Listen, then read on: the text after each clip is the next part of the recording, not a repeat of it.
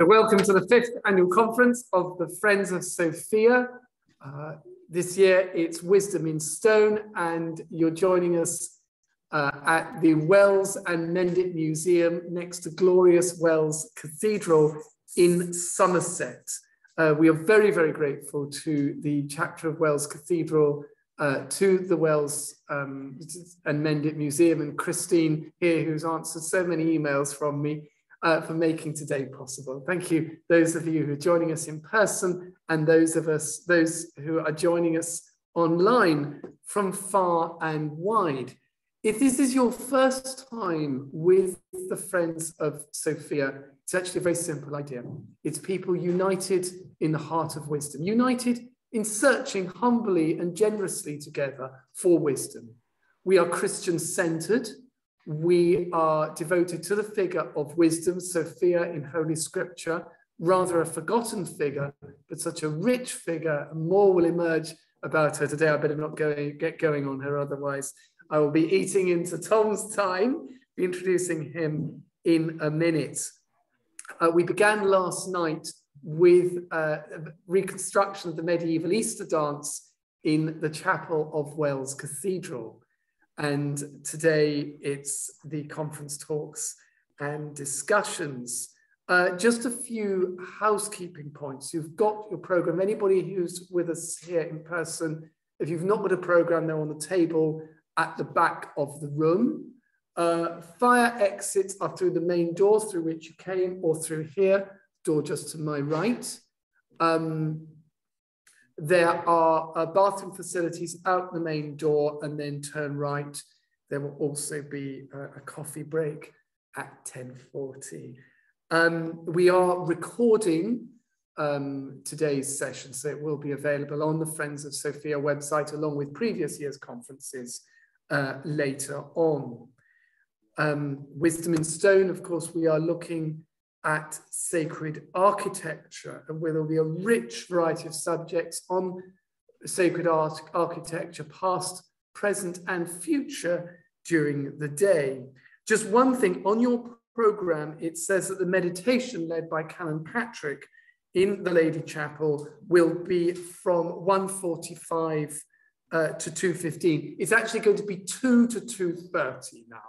So if you want to alter that on your program, meditation is 2 to 2:30, which will give you a little bit longer for lunch in one of the cafes in this lovely town. Any other general points you need to make? No? Good. I think I've covered everything on my list then. So it gives me great pleasure. I'm Father Dominic White, by the way. I'm one of the co-founders with Julian McLean of the Friends of Sophia. It gives me great pleasure to introduce Tom Bree.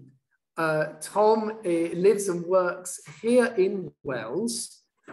He is an authority on medieval sacred architecture. We look at these glorious cathedrals.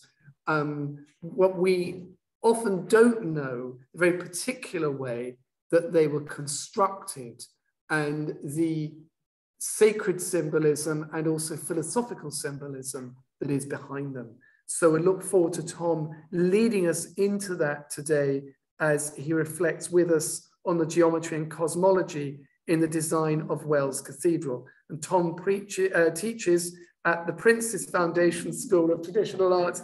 So slip of the tongue there, dear me, you can tell what my profession is, can't you? And at W.I.S.E, which Tom will tell you a bit more about. Also, Tom is bringing out a book on the cosmos in stone in October with wooden books. I think he'll also be saying a little bit more about that. So thank you very much, Tom, and also for the enormous work that you've been doing on the ground in the months of preparation for this conference. So over to you, Tom Bree.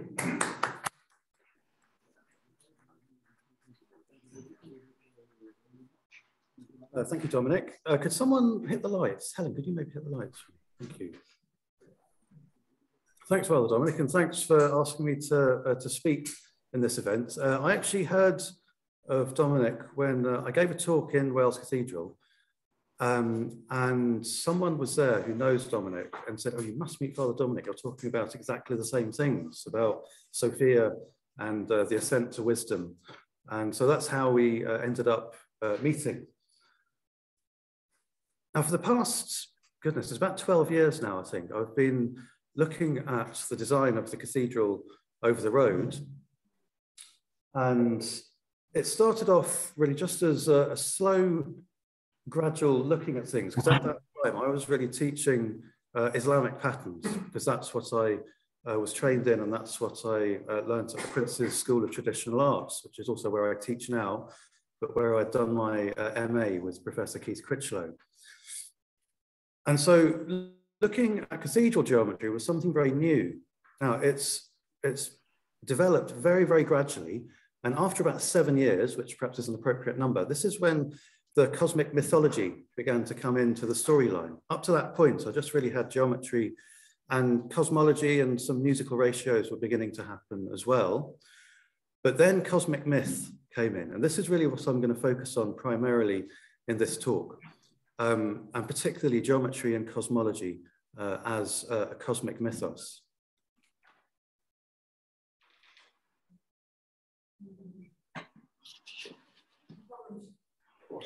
I just struggle to hear you clearly. I've just had a throat virus, so I'm struggling to hear. Is there any possibility to... Okay, I'll speak closer to the microphone. Thank you.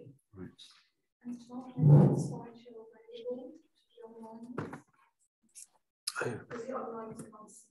Sorry, I didn't know I hadn't shared my screen. You'll have to make me host, probably.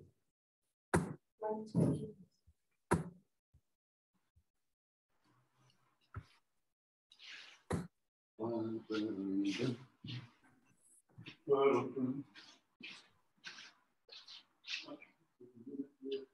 host has to do it. The host has to do it. Click on the 3 dots. Yeah. You have to make me host.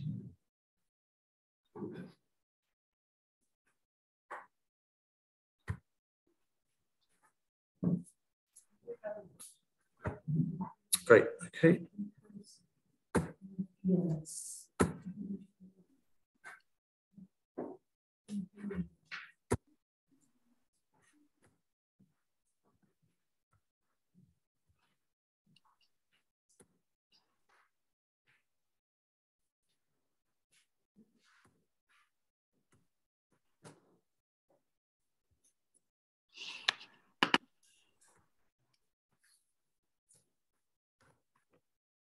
Right, let's begin.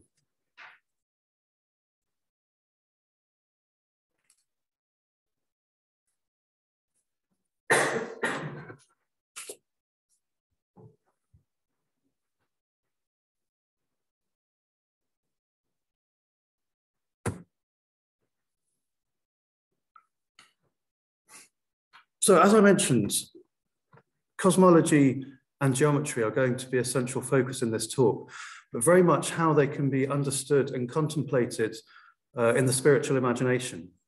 So I'm not talking about cosmology in the way that it's studied now, which perhaps is very, I suppose, just a description of material processes and material forms. It's cosmology as understood in the spiritual imagination as a way of contemplating the spiritual life.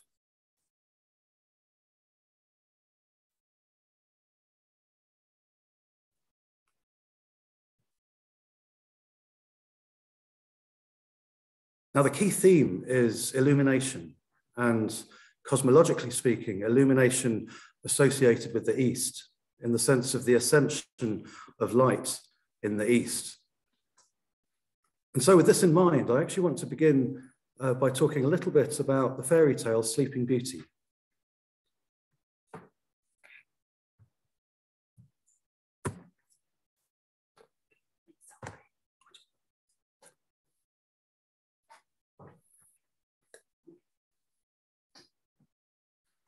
Now, I'm sure you're aware of this story, and you're possibly aware as well that it's known as Briar Rose in the Grimm's stories. Sleeping Beauty is another variation of it. In Sleeping Beauty, the character is known as Aurora, and she is, of course, the goddess of the dawn, or that's who Aurora is. She's the mother of the morning star as well in the Roman tradition. Now, there's something very Marian about her. She lives in a palace, and her parents have been longing for a child, but they haven't managed to have one. And then finally, they have the Sleeping Beauty, or who is going to become the Sleeping Beauty. So this is similar to the Proto-Evangelium of James storyline of the Virgin Mary and her parents. And of course, Briar Rose, this is another of these themes I'll be talking about as we go through. Now, as I'm sure you're aware, there's this wonderful childhood of wakefulness, I'm going to call it, and you'll sort of see why I describe it like that in a second. Because what then eventually happens, or what happens at the beginning of her life, is that this curse is put on her that she will fall asleep. And so her father does everything possible to stop this from happening, but it doesn't work out. She falls asleep, and then you have this action moving to the outside of the castle. So we've had this wonderful time in the castle, but then everyone falls asleep, as it were, with the onset of adulthood. She's 15 at the time. That's usually the age that is described as being what she is when she falls asleep. Now, the action then goes to the outside of the castle and to someone who knows that she is in there and wants to try and reawaken her. But he can't get in the castle because it's covered over by a briar, by the thorns and thistles of earthly suffering, as it were. Now, eventually, he does find his way through the thorns and thistles. They actually open up for him. The thorns and thistles had caught various other people up prior to him going there. They'd got caught up in the thorns of suffering, as it were. But he manages to find his way through and to reawaken that which had fallen asleep within him with the onset of adulthood. And so once he reawakens the inner world, she comes to life, and there can then be matrimony, and the inner and the outer world can return back into relationship.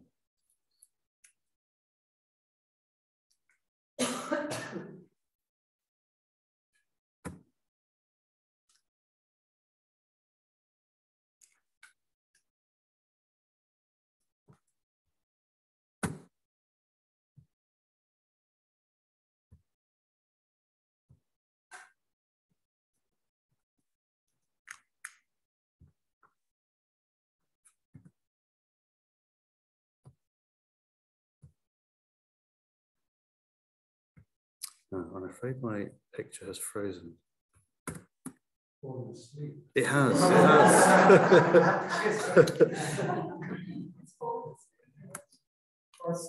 I think I will, yeah. I had a funny experience at a talk I gave last weekend, where I started talking about something, recounting something my teacher had said to me. But then my mind went blank, and I actually had to say to the audience, I'm sorry, my mind's gone blank. And then a few seconds later, about 30 seconds later, I remembered what it was that I was actually, what I'd forgotten. And I was about to talk about the etymology of the word remember. I'm afraid Mercury is in retrograde. It feels like it. It does feel like it. So communication is going backwards. Yeah. Right, get rid of that. It should work if you click bottom right of the picture to move it on. Where if you go back to the bottom right. Yeah, it's right. Hang on a second. I'm gonna. Remember your bottom right.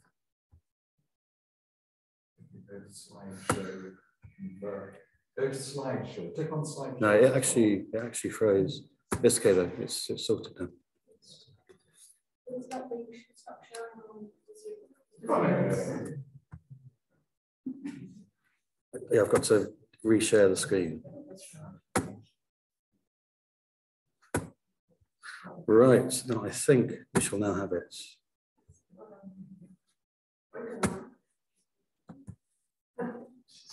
Thank goodness for that. Okay, she's reawoken, and she's reawoken to St. Peter's second epistle, which is, of course, an appropriate one. Now, this is one of the mentions of the morning star in the Bible. We also have the prophetic message as something completely reliable.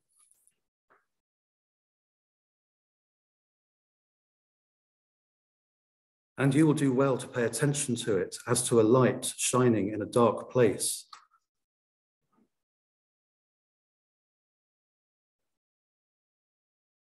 until the day dawns and the morning star rises in your hearts.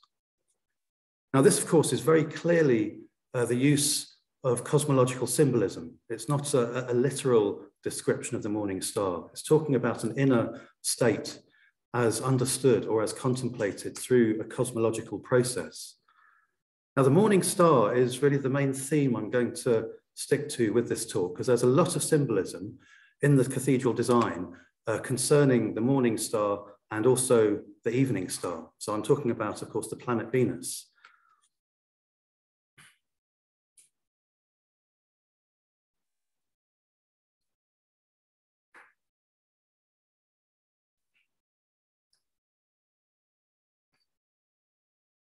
There are various different figures who are associated with the morning star in Christianity. And of course, the morning star is a symbol that's used in various different traditions. But within Christianity specifically, one of them is the Virgin Mary, known as Stella Matutina, morning star. John the Baptist is also known as morning star. And I'll describe both of these shortly once I've given you the whole list. Now, the other two are the risen Christ, and finally, Lucifer, the fallen angel. Now, the story of the risen Christ and Lucifer, the fallen angel, are completely interconnected. You could say they're parts of the same process, two different stages of the same process. Now, to understand this symbolism, we first of all need to go into this idea of the morning star and the evening star. Now, what you're looking at here is actually the morning star. It's a photo I took out of my bedroom window and I opened the curtain and there she was. So we always see Venus around sunrise or around sunset. Because if you think about it, when you're looking at Venus, you're looking at a planet that's going around the sun, so you can almost sort of encompass the whole of its orbital circle. So Venus is always in close proximity to the sun. And this is really part of how she's very much associated with the emergence and the recession of light. Once the sun is above the horizon, the sun bleaches out the sky, and so we can't see any of the stars anymore. So it's just before sunrise that we can see Venus as the morning star, and just after sunset that we can see her as the evening star. And it happens at different times in the year. Now, this is what I'll describe with this simple cosmological diagram. Now, you need to imagine that you're on Earth, which is at the very bottom, and that outer circle is Earth's orbital circle. The next circle in is Venus's orbital circle, and that's where the numbers are written. The next circle in from there is Mercury, which I won't be talking about, and the circle in the middle is the Sun. Now, what you need to imagine is that Venus is moving around the circle, whereas we're still, I suppose you could say. So we're fixed at the bottom there. And then Venus will slowly move around the circle. And when Venus moves in front of the sun, she becomes invisible. And that takes 8 days. And then when Venus appears on the right side, when Venus appears here on the right side, then that is when she's the morning star.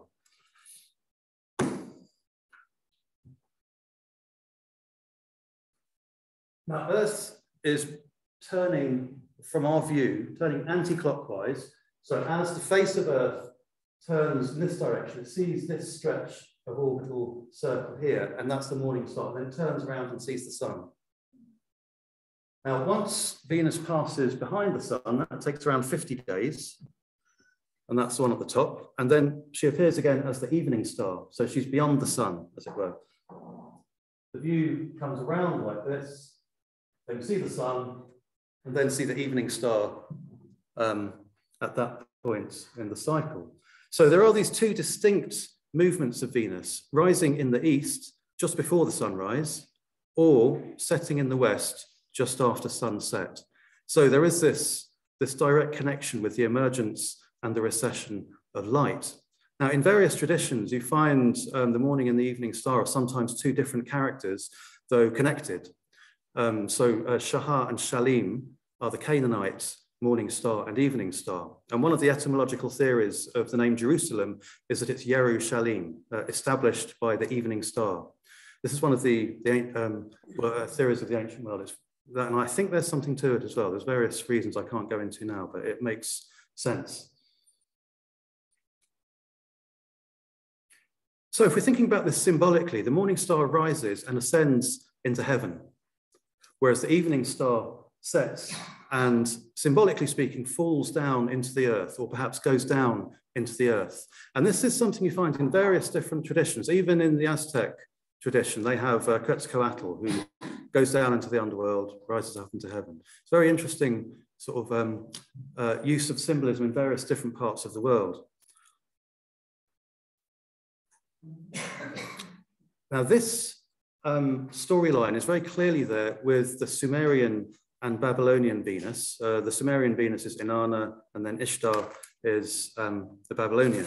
Now, this is actually the depiction of Ishtar, what you're looking at here, this 8-pointed star, and we'll come to an 8-pointed star shortly. Oh, I am a geometer, after all.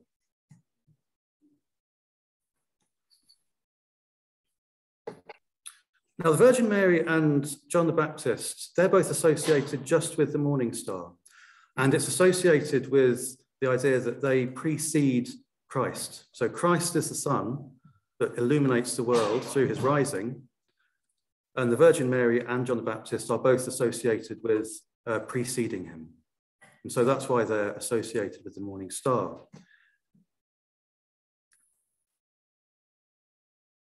Now, the risen Christ and Lucifer, the fallen angel, are both morning star and evening star. Both of them descend, both of them ascend.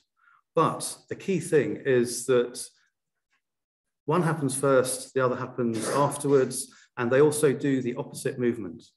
And that's what we'll look into next.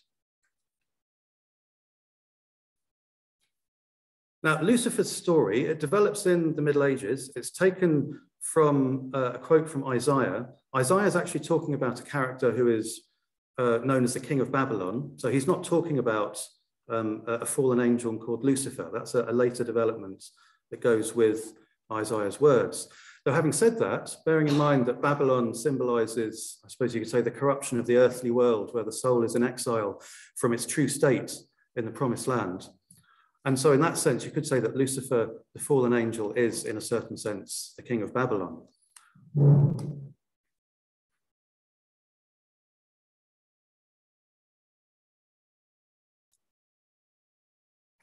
How you are fallen from heaven, O Lucifer, son of the morning. How you are cut down to the ground, you who weakened the nations.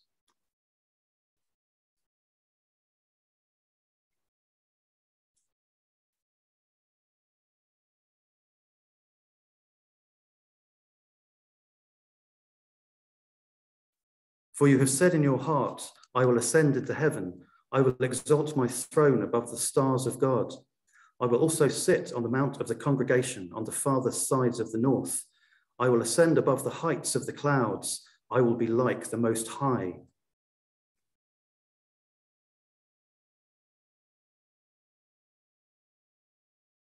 Yet you shall be brought down to Sheol, to the lowest depths of the pit.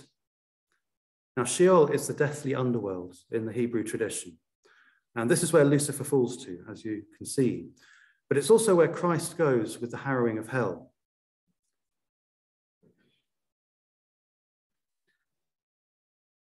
Now, something that's important to understand geometrically about this is that with the old idea of the planetary spheres, Earth is the sphere that's at the center, and then you gradually have more and more spheres of the planets going out and out until you get to the stars, and then you get to the first moved sphere, and then beyond that, you have the eternal realm. So Earth, in this sense, is as far as you can get from the divine realm, and so hence the need for the ascent of the soul through the planetary spheres. But there is, of course, one place that's even further from the divine realm than the surface of planet Earth, where we are, and that's the center of planet Earth. And so this is the position of Sheol, the center of the Earth, the very central point. Now, of course, we could talk about this as being, I suppose you could say, the egoic center, or when we are in our ego, then that is the center that we're focused on.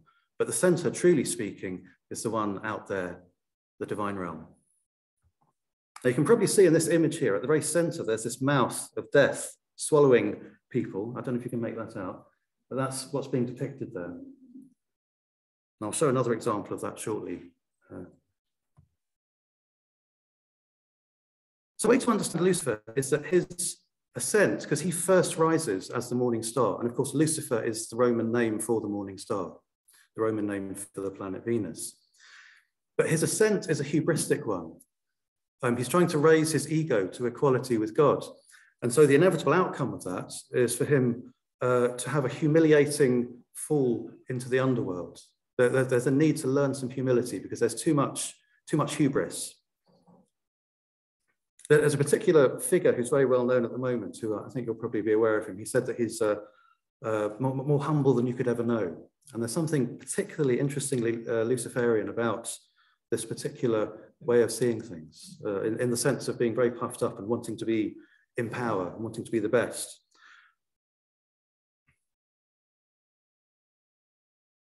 Now, Christ's storyline is the opposite, or you could say it's the counteraction. So whereas Lucifer's storyline happens first, Lucifer's storyline is actually associated with being before Adam and Eve in the Garden of Eden as well.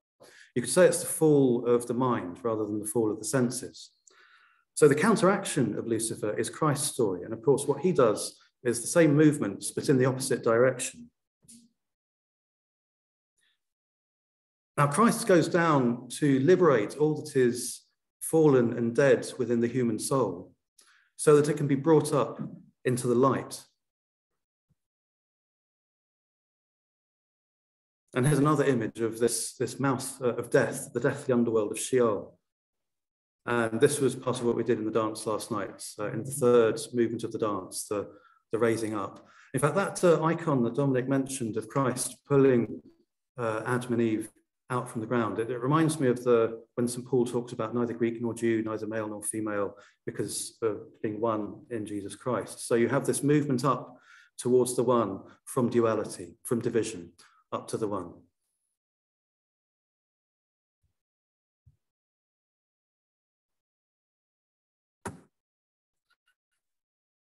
Now, I'm very interested in this word harrow and talking about the harrowing of hell, because of course a harrow is a farming tool, which you can see in the image on the right there. And it's something that breaks up the large clods of earth so that the seeds can actually grow and not become choked. So the seed can grow and rise up in its greenness to the divine light of the sun. Now, in any spiritual path, there of course needs to be this breaking up of the large clods of ego and pride before there can be any movement beyond and then upwards. And so the harrowing of the soul, which obviously can be quite a harrowing experience, but a necessary one.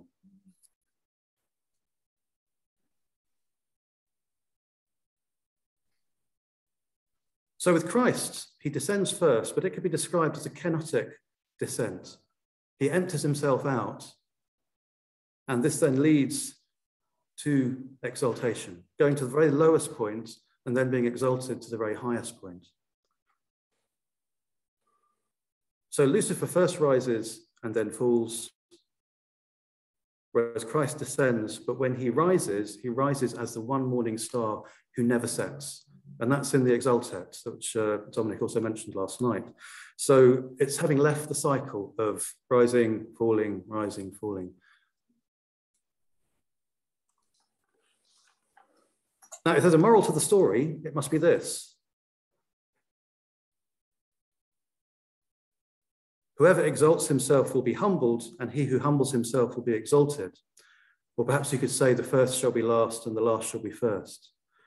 But these two characterizations, you could say, Lucifer, the fallen angel, Christ, harrowing of hell, and then rising, you could say that they're two different stages of the one process that we have to go through.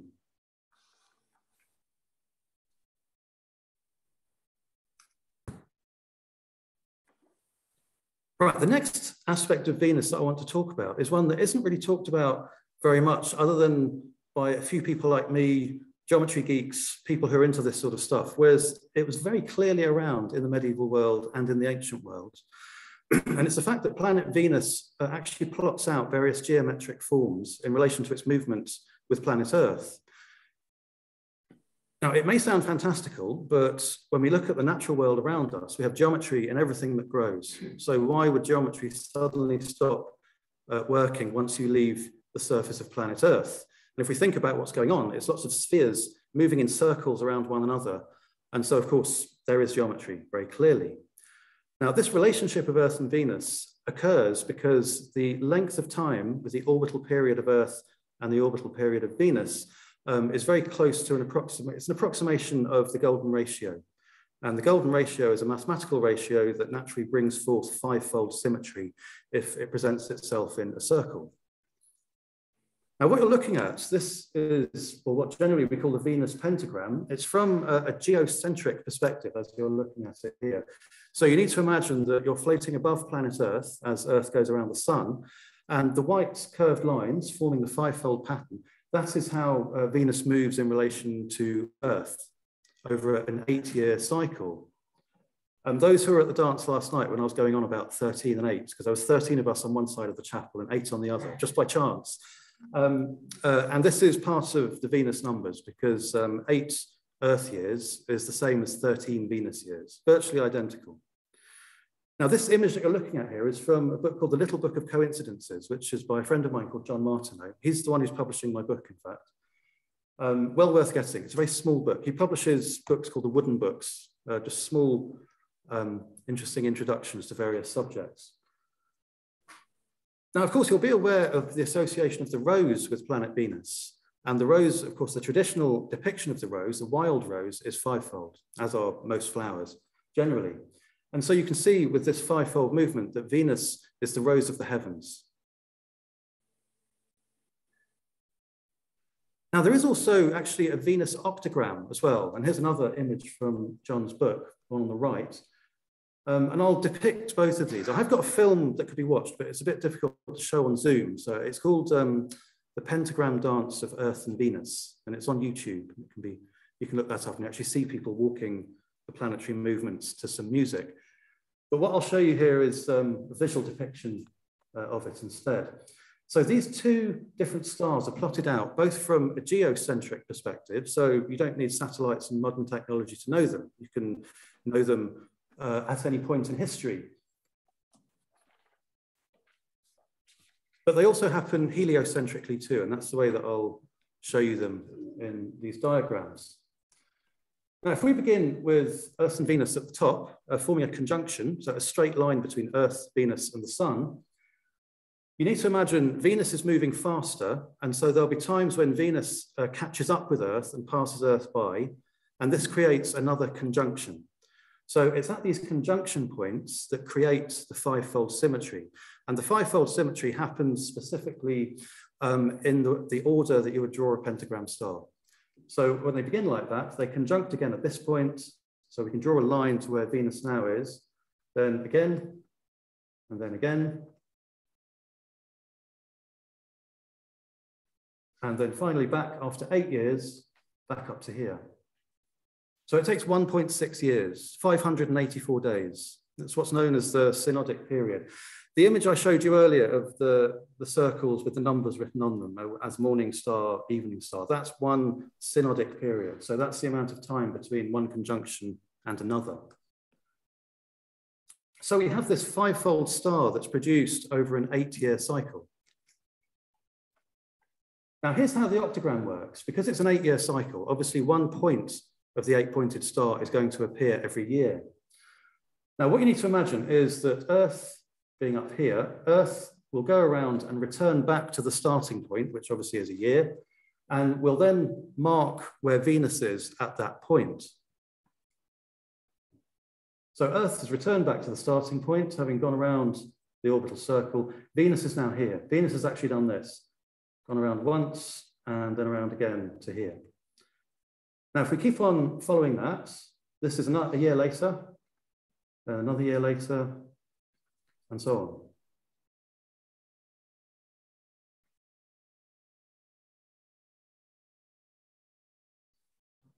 And so we have the Venus octagram, 5 and 8.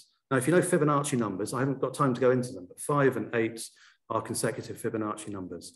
And the next one after 8 is 13, which is the amount of years in the Venus cycle. So this is based on something called Fibonacci numbers, which are associated with the golden ratio. Sorry, I haven't got time to go into more detail with them, but you can look them up. There's lots about them. So 8-pointed star. This is the star of Babylonian Venus. So clearly, I would say the Babylonians were aware of this particular phenomenon. the Babylonians were aware of much more complex stuff than this as well. I mean, all you need to do is just see where Venus is on the same day every year. So this is comparatively straightforward.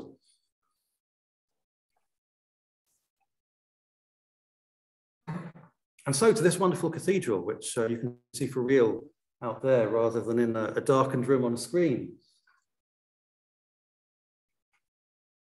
Now, I can't explain why, but there seems to be an immense amount of cosmological symbolism in this cathedral compared to most other of the cathedrals in the country. I don't know why. Adelard of Bath, who was very important with the study of cosmology, geometry, he was local, so this may have been one of the design influences. But it has a very beautiful cosmic mythos to it as well. So it's not just technically understandable geometry. It is technically understandable geometry, but it very clearly plots out these storylines that I've been talking about up to now. So here's the ground plan. Now, the general geometric coordinates I'm going to point out are these ones here. Now, if you look up to the east end where the star is, this is the chapel that we danced in last night. So the surrounds of the chapel are like so. So as you can see, it's an elongated shape. Now, I mentioned last night how the east end of the chapel is pentagonal. So 3 of the edges of the pentagon mark the east end of the building. Now, if we turn that into a full pentagram, then we can see that the axes of the pentagram, with these dotted lines here, they naturally give us the central axes of the whole building, the side aisles, and the transept chapels. And the whole thing can be numerically demonstrated. It's not just something that I've drawn on a ground plan and assumed it must be there. It's all measured up and it's very correct. But what I'm going to do, because of course, as you can see, this pentagon doesn't cover the whole of the Lady Chapel. There's this bit down here too. Now imagine that there's a circle around this pentagram here on the left, and there's the center of it, obviously. Now imagine if you go to the bottom corner of the pentagon, there, that's where I'm going to draw another circle, which is the same size of circle that would go around this pentagram star. So here we are. So the bottom corner of that pentagon is going to be the center for this circle here. Now, if you look up in the top right-hand corner of the screen, I'm going to put in the octagram star of Ishtar in that particular orientation that you're looking at it. So in it goes. And now, if you look back up at that blue star in the top right-hand corner, I'll reduce it back just to the octagon at the center of the star. And you can see it very clearly gives the rest of the chapel. So the chapel is actually part pentagon and part octagon. And these are, of course, the 2 shapes plotted out by the planet Venus. And it's in the east of the building where the morning star rises. And it's a Lady Chapel. So, of course, we have this association with the Virgin Mary as the Stella Matutina. There's a tradition that talks about the Virgin Mary as being the first to receive the light of the sun. And this is associated with her being the eastern door of Solomon's temple in Ezekiel's description of the temple doorway that's shut. So she's the first to receive the rays of the sun.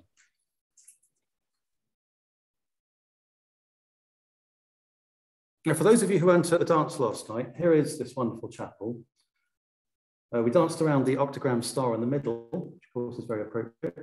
13 on that side, 8 on the other, eventually. Now let's look at the Virgin Mary as the Stella Matutina, the morning star, and also thornless rose. And this is associated with Eden. Roses grew in Eden without any thorns. And then with the fall of humankind, that's when the rose began to grow thorns.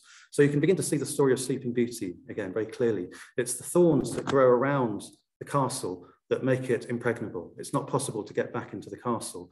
We've left it, but we can't find our way back in until we rise above the thorns and thistles of earthly suffering. The rosebush actually opens of its own accord because the prince who goes in is ready. He's reached the stage where he can go in and reawaken that which had fallen asleep within him with the onset of adulthood. The pricking of her finger and the bleeding is sometimes associated with menstruation and the onset of adulthood.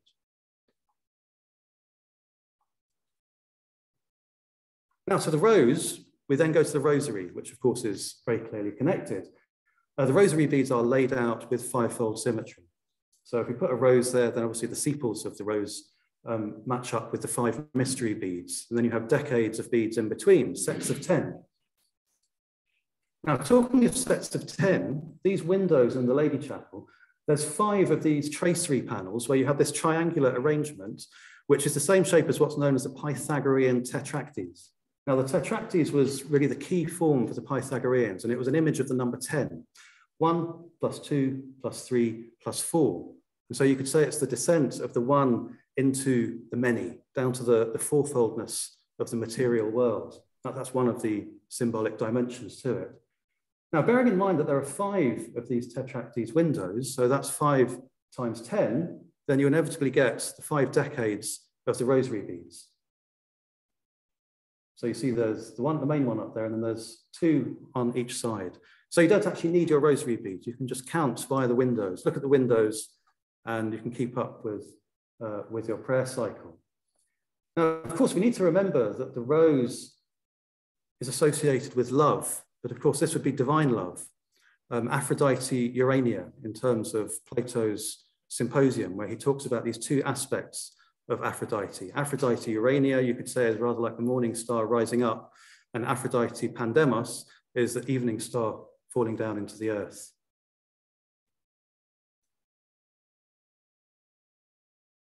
Now, my favorite bit of all of this is that the rosary beads are the same shape as the planetary glyph symbol of Venus in alchemy. And there's nothing remotely sort of controversial about the medieval church taking an interest in this. The medieval church were into astrology. The only part of astrology they didn't like was fortune telling, because it took away free will, or it suggested that everything is preordained, so you don't need to make an effort. But in every other way, all the other aspects of astrology were part of what was in the medieval church.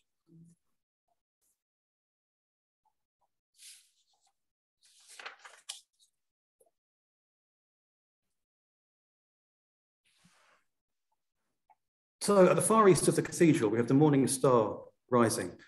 Now, this is also associated, of course, with resurrection, and I'll talk about that in a second, because Christ is also the bright morning star. But before we do that, let's go down to the earth. So this is the nave, where we enter into the cathedral. This is the beginning of the journey.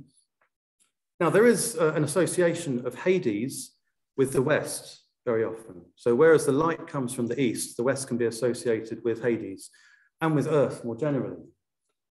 Now, if we look at the actual dimensions of the nave here in the cathedral, and this is, again, it's pretty much unique to Wales. I found one other place that may have it, but this is a particular type of rectangle that has, well, the diagonal dotted lines that you can see in the rectangle, they run at an angle of 23.4 degrees.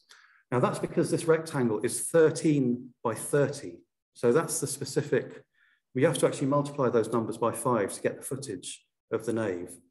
But what this means is that you have the axial tilt of Earth, because Earth is tilted by 23.4 degrees.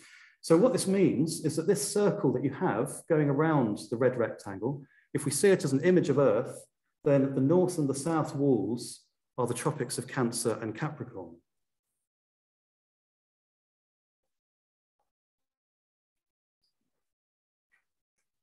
So we begin our journey in the earthly world.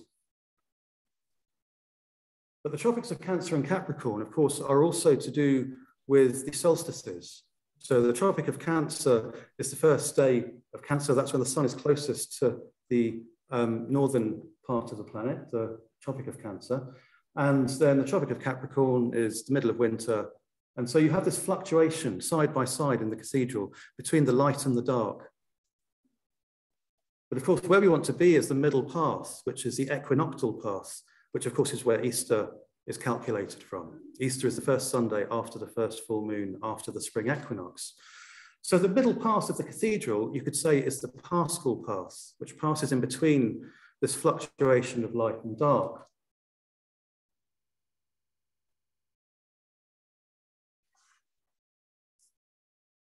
Now, the next place beyond the earthly nave is the choir, and that's the same shape and size as the ground plan of the Temple of Solomon. So you could say this is the central place on earth. This is where the ascent will begin from.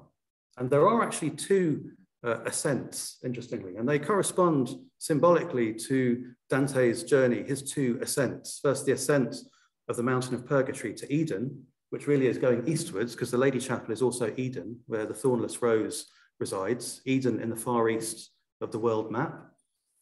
But there's also an ascent northwards, up to the chapter house, and that's the ascent through the heavens, towards the celestial North Pole, the Stella Maris, again, another description of the Virgin Mary. That's the central pivot of the eighth heaven, the celestial North Pole.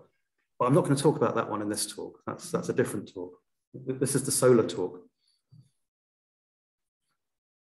Now, another thing to point out are, you see these two purple rectangles here, the chapels that are at the east ends of the side aisles. Now, the side aisles are the solstitial pathways, you could say.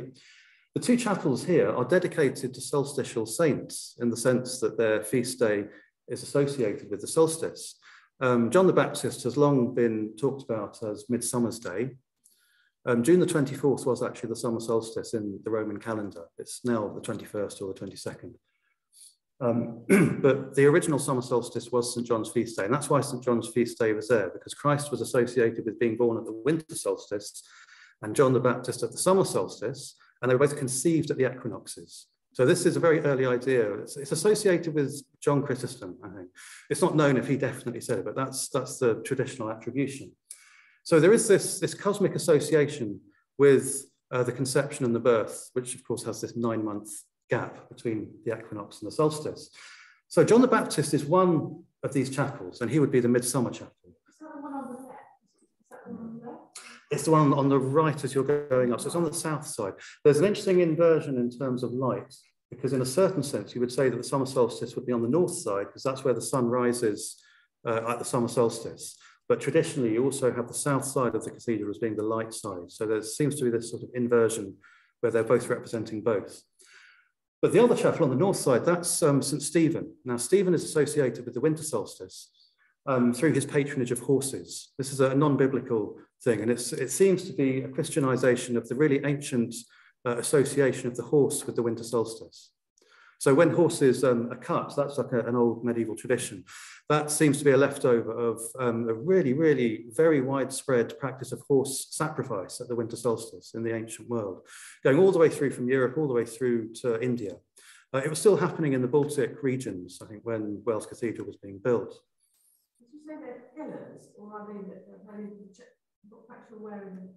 Oh, right. As you go to the end of the side aisles, then they're the chapels you get to straight away. So, yeah, they're not the ones that are off at the side.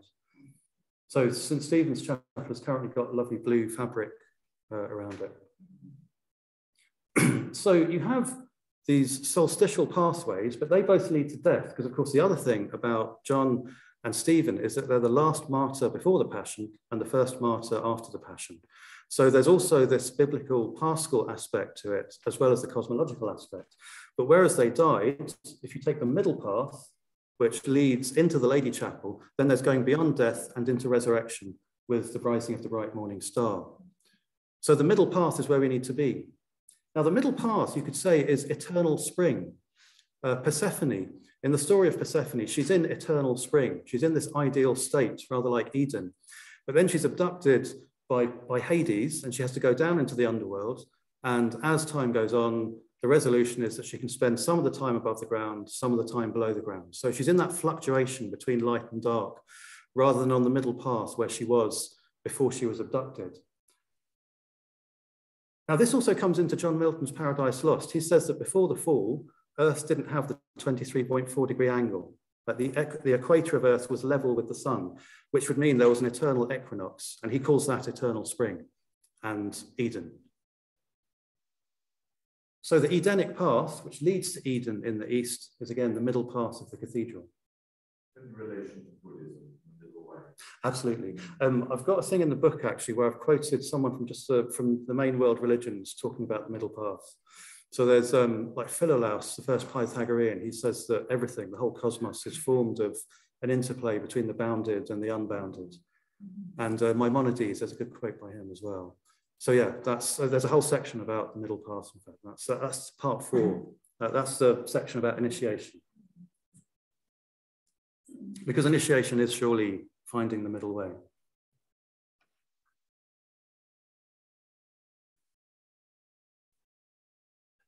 So solstitial and equinoctial or paschal. And as I said, Easter is the first Sunday after the first full moon after the spring equinox. So the paschal, the biblical and the cosmological are completely interconnected. Now here's a diagram of Dante's journey, because of course Dante does the same journey as Christ, or a similar journey in the sense of first going down into the underworld.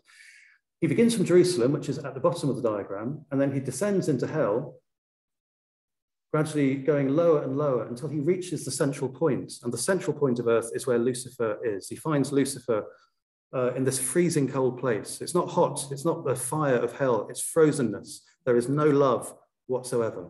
It's just pure death. Now he passes the center of gravity at the center of the Earth, and he actually describes this, and then he starts to ascend. So as he comes out of the center of the Earth, he begins to ascend again, and then he gets to the mountain of purgatory, and then up through the planetary spheres. Now this idea of going through the Earth from one side to the other also appears to be in the cathedral design. Here's Botticelli's image of the descent. So you can see Earth at the top where the green is, gradually descending down the funnel, more and more constricted until he reaches the center of the Earth. Now, the only correlation I'm making here is with planet Earth. So the rest of what's up there, the mountain of purgatory and the planetary spheres, I'm not correlating with the diagram of the cathedral.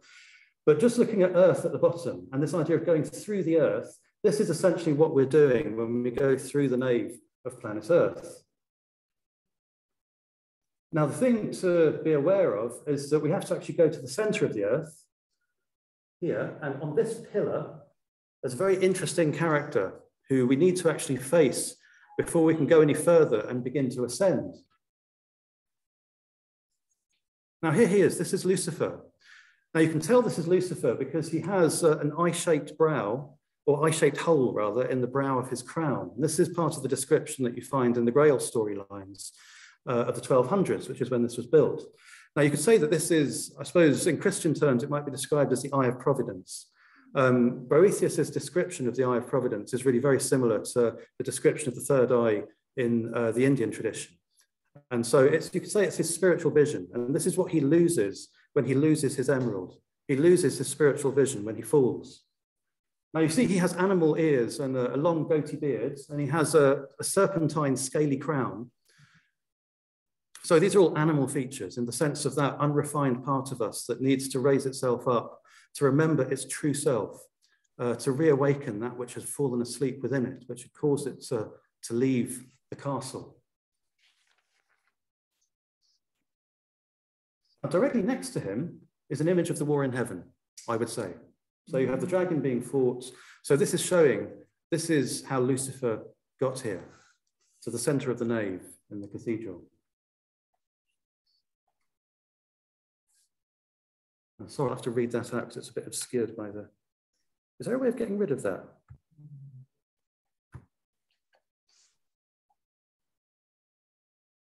Right, so this is that description from the book of Revelation that describes the old serpent falling. So Lucifer is a serpent and a dragon, and he falls. I'm afraid I don't know it off by heart, so I can't recount that one, I'm afraid. Now, the description also includes these angels that fell with him. And on the immediate opposite side of the pillar from where Lucifer is, there appear to be a couple of equally unhappy-looking animal-eared beings who have fallen with Lucifer.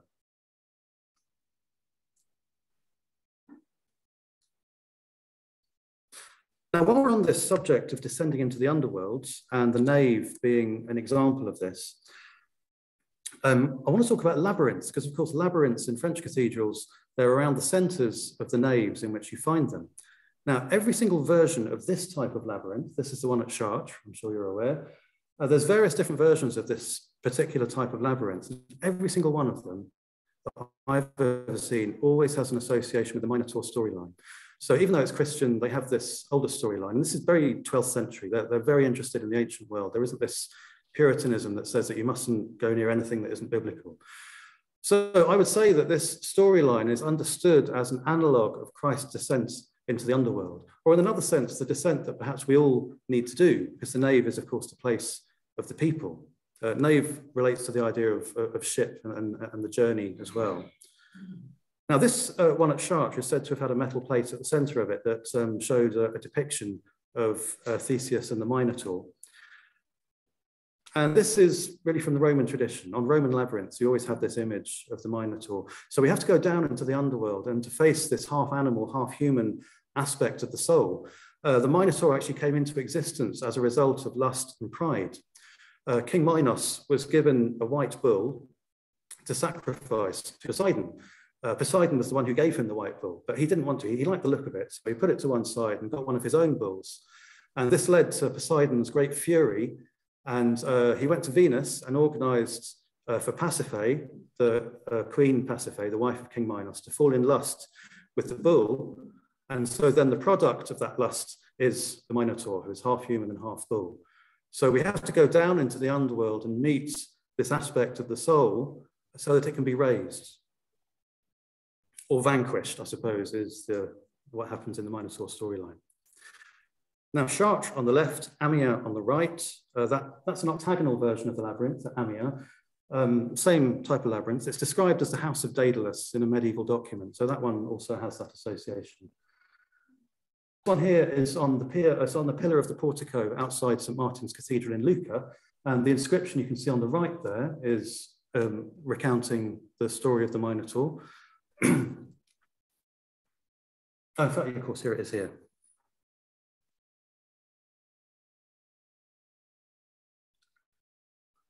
This is the labyrinth built by Daedalus of Crete. All who entered therein were lost, save Theseus, thanks to Ariadne's thread. So Ariadne is the guide through the underworld as well. I can't go any more into that. But, Now, this is a painting from 1500. This is the Chartres labyrinth pulled up into the third dimension, so it has walls. And at the center, you see a chivalric knight. And this is really this is something I go into in the book about how chivalry in medieval Christianity at the time of the Crusades very clearly is, well, it's similar to what you have in Islam, where you have the practical war, but you also have the holy inner war, which is known as the greater jihad. That's the more difficult one, the war that takes place within the soul. So in this sense, this image of Theseus, he's gone to the center of his labyrinthine soul to find that which is bringing him down so that he can vanquish it, face it, and deal with it. So another version of the Chartres labyrinth with the Minotaur storyline. Now this is my favorite one. This is the Mappa Mundi at Hereford Cathedral, just down the road. This is the Mediterranean. And in the middle of the Mediterranean is the island of Crete, where of course the Minotaur storyline takes place. And there's the Chartres labyrinth on there. So very clearly, there is this correlation of this medieval Christian style of labyrinth with the Minotaur storyline. And again, it's not a controversial thing. If you're a very narrow, puritanical perspective, you don't like anything that isn't biblical, then obviously you're going to have trouble with it. But that's not the way it was in the 12th century. So is that actually there in Crete? Oh, no, not actually in Crete. No, but this is the depiction of Crete. And so Crete is associated with, because you know the palace, the palace of Knossos that was looked upon as being like a labyrinth. So the story of the Minotaur takes place in Crete. And right, okay, okay. Oh, perhaps you need to walk the labyrinth. What labyrinth of in Crete? Well, I think the Palace of Knossos was looked upon as being looking like a labyrinth. But obviously these storylines, they're perennial, so it's not just made up according to a building, but I suppose the story is seen within the building.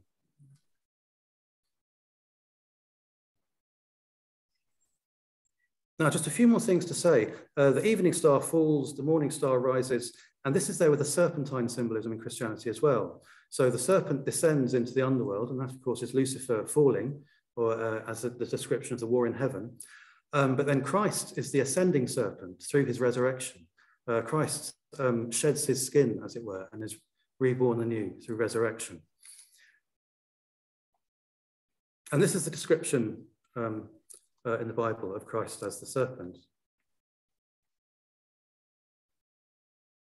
And as Moses was lifted up, as Moses lifted up the serpent in the wilderness, even so must the Son of Man be lifted up.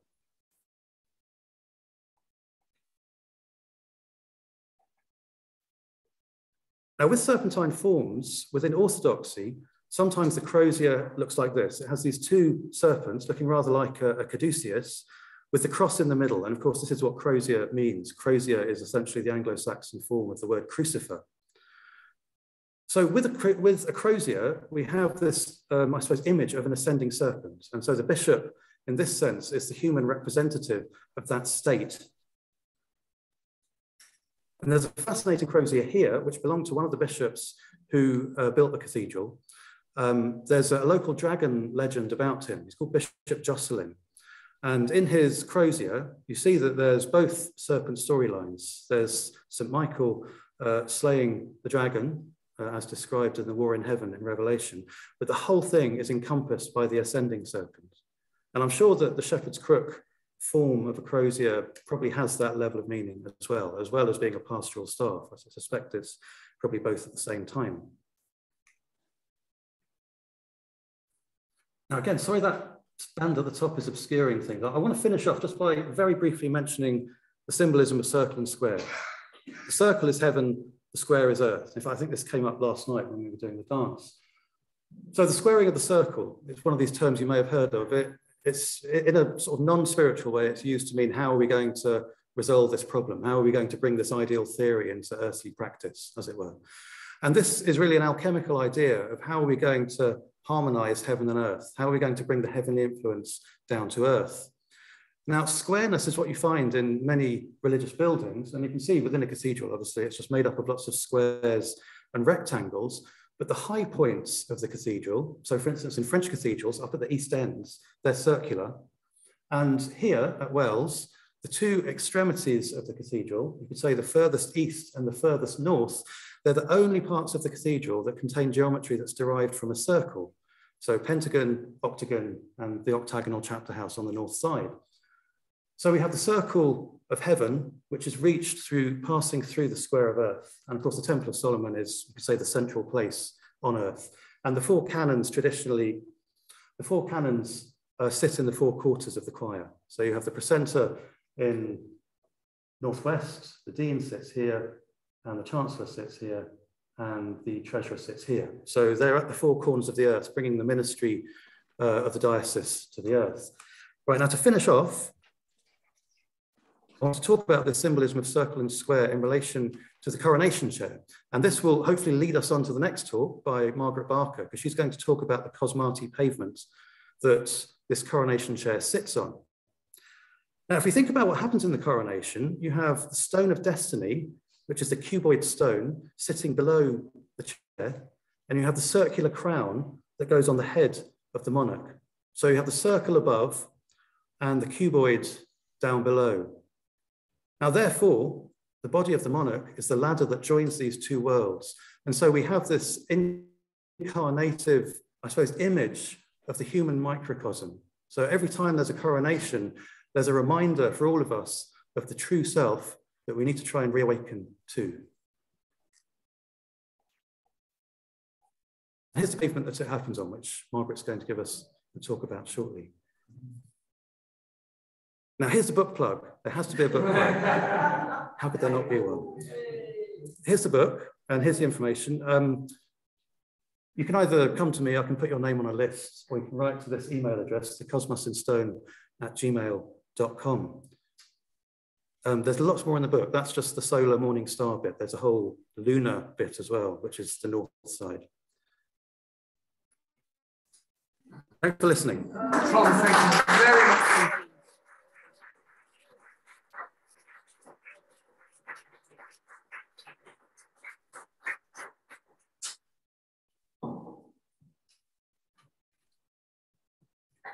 All right, we are.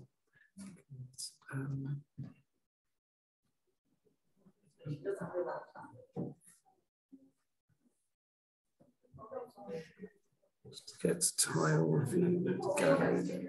Oh, speaker, sorry. Good. Tom, thank you very much indeed. That was magnificent. I just wish we had time for more. We're coming up close to coffee break. But there is 5 minutes if anybody has any questions or comments for Tom. Should we open the blinds? Good idea. Oh, yeah, thank you. Any comments? Is that So those on Zoom, if you would like to raise your hand physically or put the... I can see there are some chats. There are some chats coming in. Thank you very much. Right, let's have a look at the chats. Come on. All right, I think that was just about the little techie issues we had earlier. But anybody got any questions or comments? Yes, Julian. I was really fascinated with Knossos. Do you have a interest in ravens, Knossos, and a house near Jan that do you have a chapter in your book on Knossos and...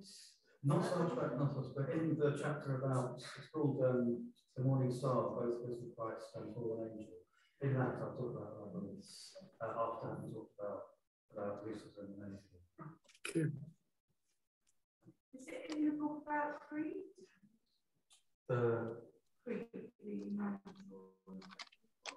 oh, well, yeah, there's just a bit. Do you want to come to the mic?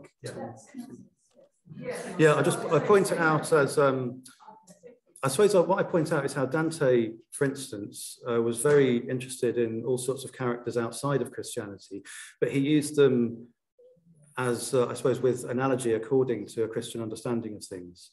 So there was quite an open view, a very educated view at that sort of time, 12th, 13th century. And that's one of the examples. And it clearly corresponds, I would say, to the harrowing of hell, because there is this, not that it's a direct example of Christ, but in the sense of us trying to follow the same path, there is this need to go down and to meet that which would weigh us down, as it were. So St. Michael can, so the scales become balanced rather than out of kilter because we're too heavy, as it were. Mm-hmm. Just trying to admit somebody. Caroline. Hello, yes, thank you very much. I understand that one of the terms for the great lady is Kubernetes, the one who guides the helmsman of the ship. And I did wonder if the nave is the journey and the nave is the keel of the ship, is our guide from the one end of the nave to the other, Our Lady herself. That's really interesting, and I'm sure, that makes so much sense. Because it is, as you say, it is at the very east of the cathedral, so that is the one that leads the way. And this is very much an English thing, like the Lady Chapels at the east ends of cathedrals. It's particularly what you find in this country. Thanks for that. That's really useful. Perhaps could you write in the chat the etymology that you were talking about with lady? Is that what you said at the beginning? Kubernetes, the helmsman of the ship. It's one of the names for the great, and Margaret will no doubt put all of this in, Margaret Baker. Fantastic, because then I suppose the other description of the Virgin Mary would be the Star of the Sea, which is the thing that's required. And that's, I suppose you could say, that's the if you're crossing the 7 seas vertically, as it were, to the 8th heaven, which is where she's at the centre of the 8th heaven. She's the helmsman with that great long paddle. So you stand at the end back. Well, that's the storeman, and you've got this great long thing which goes right down into the chaos of the sea, which enables you to hold the boat steady or to steer you to make sure you don't founder on the rocks. So Kubernetes is the helmsman, is the name for helmsman, and that's the name, as I understand it, of the great lady. Oh, thanks. That's really, that's a great thing to say. Thanks for that. Thank you very much, Caroline. I think this is one of the great things also about the wisdom work, that it makes connections. I mean, she is the harmonizer, the one who joins together. We always find that something I was thinking about, something you were thinking about, they start to connect with each other. So thank you very much, Tom. Just in the chat, Janet Lee has just pointed out that the Sutton Hoo helmet also has the serpent on the third eye, and Sutton Hoo is a ship burial. Oh, yeah. Interesting. Right, can I just ask you, what I thought, various people seem to walk around. Yeah. You've got your feet all over the one shot, probably. You're okay. We don't have to be out till noon. I was just gonna wake you up at like 11:30 if you want. Sorry, You can just slowly wake up. Well, I can jump on my phone for this. I need you to do homework while we're hooked up. Keep going. There we are. So, You can walk. yes, so the shut, I worked actually on a project with an Indian Catholic dancer who, as he beautifully puts it, does a dialogue between Christianity and Hinduism in his own body. He does Bharatanatyam dance. I'm rather out of my depth, I've got to admit, but we actually, for the Nuit Blanche of the cathedral, it's a great open night, we had Pravashan dance on the labyrinth of the cathedral. But on Fridays, people come and they are allowed to walk, they uncover the labyrinth, they're allowed to walk it. Obviously, I mean, Tom has so illuminated us today. The problem is that it's become disconnected from the Christian tradition effectively. I mean, I think, you know, without resistance, we walked away from it with the loss of Christian cosmology at the end of the Middle Ages. So some of the spiritualities which are brought into it, I think, are very questionable and don't adequately distinguish between light and darkness, between the angels of God and fallen angels. But for all that, it's a great place of dialogue, and I think the cathedral authorities are doing a grand job. So it was, yes, when I lived in France, it was Fridays. So, Andrew. Yeah, I was fascinated by that whole labyrinth thing. I hadn't realised, if I had seen it, it hadn't stayed with me, that the French labyrinths are specifically identified as being the labyrinth of Ordidius' house. And that really struck me, because I've seen people use the labyrinth idea and unroll great big rubber vinyl labyrinths in churches and dancing. And I got the idea they thought they were making an ascent. Where in those contexts, it's a descent. Yeah, no, it's interesting. I mean, the Abingdon labyrinth is definitely an ascent one. So it's probably the context, and it's specifically the Chartres type of labyrinth that seems to have the Minotaur association. But the Abingdon labyrinth is an Assumption labyrinth, and it's 7 circles. And so it's the ascent of the Virgin Mary through the 7 planetary spheres. So it's the Assumption. Yeah. So as you walk, so when you go in, you're sort of descending, and then when you come out, you're ascending. I think it could be either, because you could say that there's 2 different journeys, one journey which is going down and one journey which is going up. And I suppose I mean, we use these things for contemplation, and so I suppose whatever's appropriate. It's working through it. Yeah. Absolutely. Tom, thank you ever so much. And it's now time.